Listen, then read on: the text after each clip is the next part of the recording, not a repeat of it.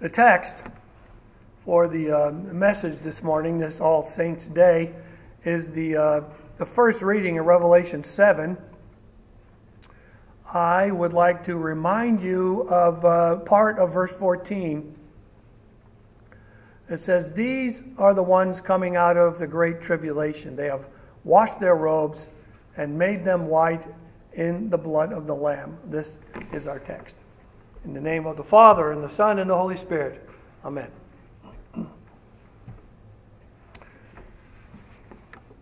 I think if you consider it carefully, you would realize that there have been days for all of you, for me as well, when we are acting kind of unlovable.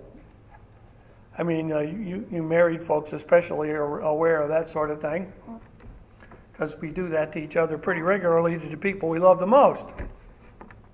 So I know you understand.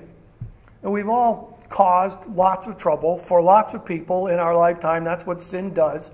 And sometimes we do it because we're angry. Sometimes we do it for spite. And sometimes we're just stubborn or difficult. But you know what I mean.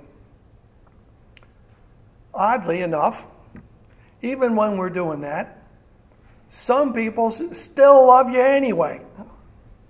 Again, I come back to you married folks, because that's the facts right there too. No matter how big of a dope you've been, your spouse still loves you. That's what happens. It's actually a bit miraculous. It's always a little speculative, I guess, when experts tell you why this book of Revelation to John was even written down. Those of you that have been enduring the study of it with me know what I mean. It's a very difficult book to follow. But, you know, life is scary and difficult in this world, and it reflects that to some extent. Revelation echoes that suffering and tribulation powerfully. Which should tell you something, as it told the people that John was writing to, that God knows that it's difficult to live in this world, and that we cause a lot of trouble for ourselves and for others. And life has its own difficulties without any help. But he knows, and he revealed it to John so that we could see that he knows. This part shows you why, to some extent. It was there for those in John's life too. Because you remember, this was a long time ago that he wrote these things down, and the people that were with him needed to hear it too. The message shows God's holy ones, this part of it does, saints, if you will, standing there in heaven, in his love, in their own joy, and in their worship there in heaven. They were there. Or at least it shows them there. Though I think this is probably showing something that hasn't happened fully yet. And this is true even though they would suffer not only in the difficulties of the world, but also because of the sinfulness of human beings, just like you and me. It's hard for any of us to hear that we're holy, because, well, we know ourselves, and it feels a little funny to be told that we're holy. We've confessed sinfulness many times, and not least of all today. It's our faith that this is so. It's our Bible that tells us that from our God. And so, you know, if sinfulness is one of the things that you're supposed to believe about yourself, where's the saint in that? And so we all wonder sometimes about it. And if we're sinners and can't stop it no matter what we think or no matter what we do, if that's so, looking over our various lives, one thing we have to say we all have in common is that we sin.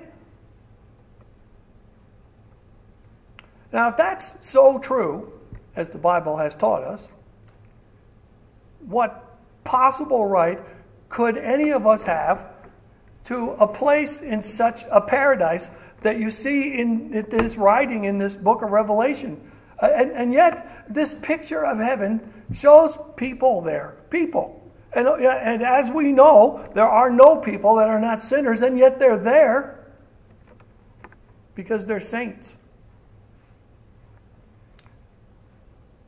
In the end, it doesn't matter very much what you think you are before God.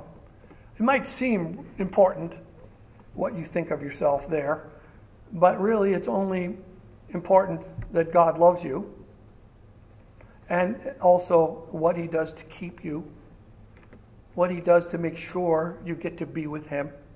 Those are important. That tells you the truth of it.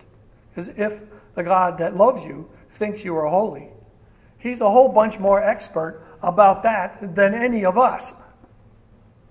I think you have to accept that that's true.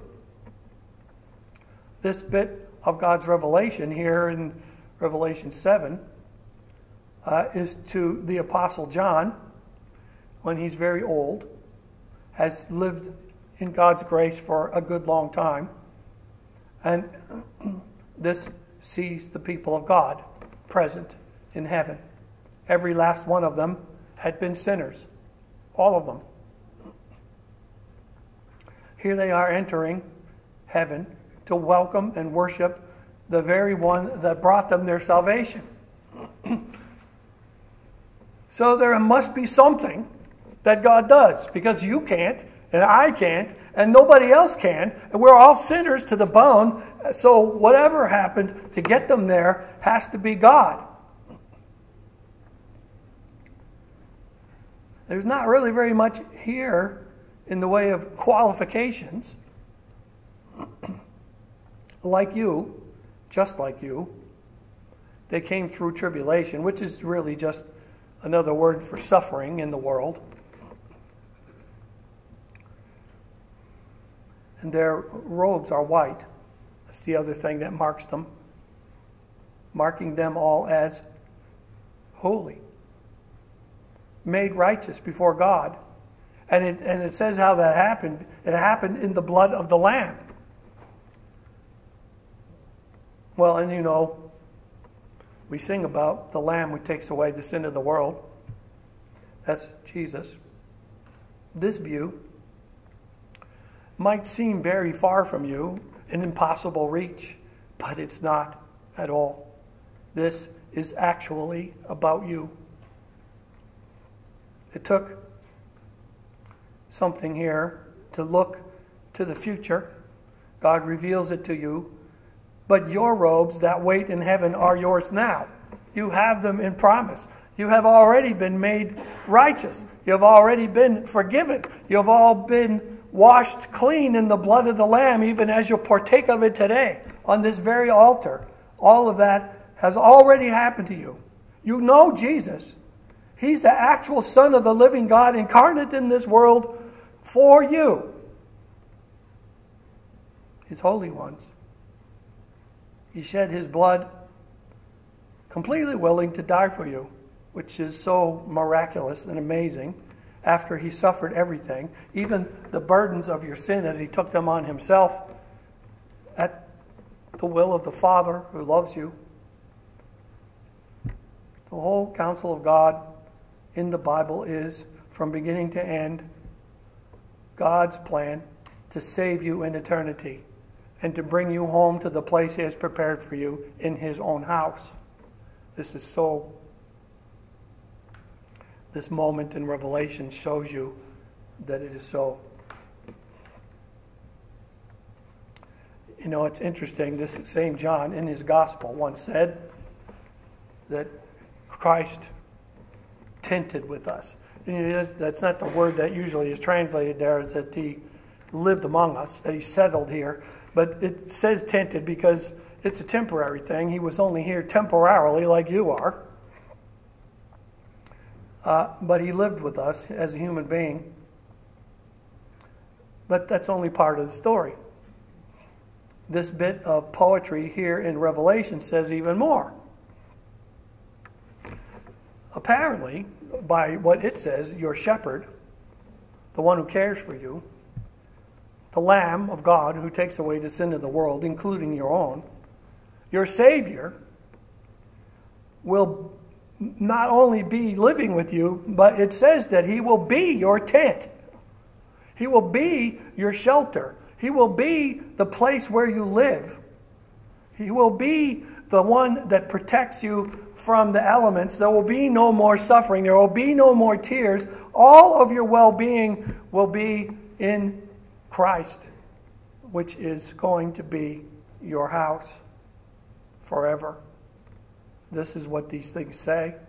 God wants you to see them so that you know they're so, even when you live through tribulation, even though you suffer many things, even though you see so much of your own sinfulness. He wants you to see more than that. Your forgiveness, your holiness before God, you being lifted up with a promised place in heaven. Amen. And now may the peace of God, which passes all understanding, keep your hearts and your minds in Christ Jesus. Amen.